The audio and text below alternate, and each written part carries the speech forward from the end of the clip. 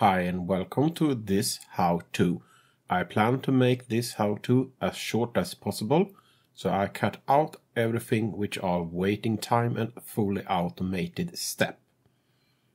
I will do some sort of animation when I have done cut. I assume that your computer have one hard drive and one DVD driver. Insert the boot media into the DVD driver and reboot your computer. This is not a graphical installer, so you navigate with help of the arrow keys. Choice are made with space and confirm made with enter. I will use English, so I hit enter. I live in another country, so I need to change the keyboard.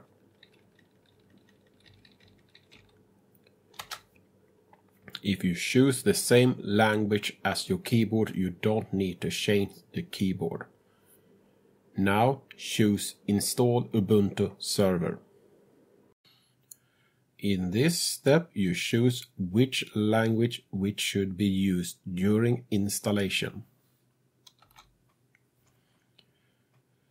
Here you choose your local settings, for example, time zone and so on.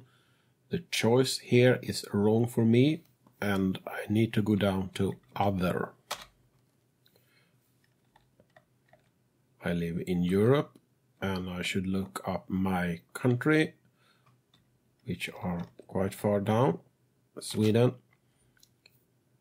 And the combination of tech encoding is wrong, but I will choose United States. That will work well for me.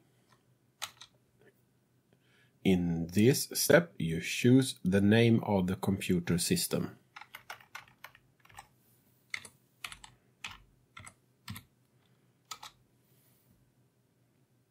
Here you should enter your full name.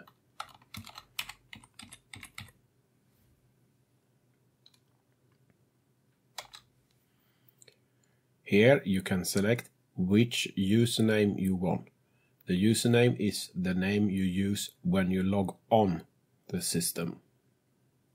I'm satisfied. Here you choose the password for your computer account.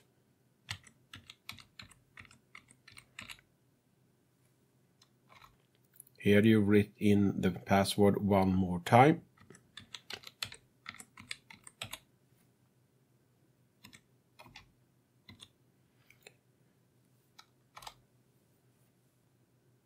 I don't encrypt my home folder.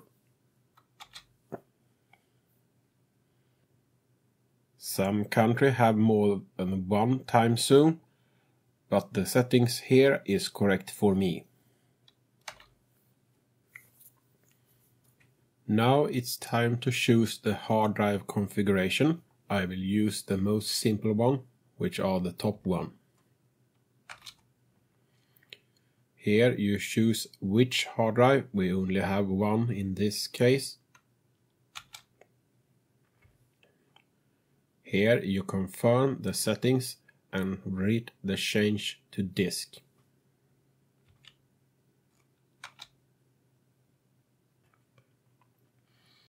If your computer is not directly connected to the internet, you need a HTTP proxy. My computer is directly connected to the internet, so I simply continue.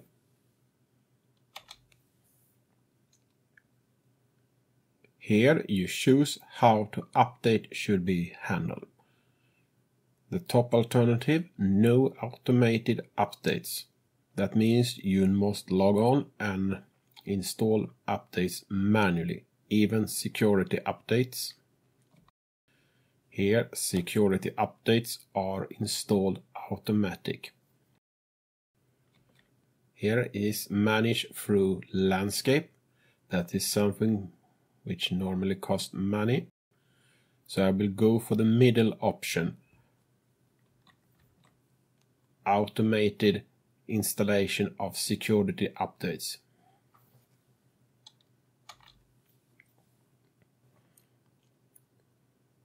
Here you choose which service should be installed during installation of the operation system. I want OpenSSH server, marking the choice with space. Move to continue with help of tab and hit enter to continue.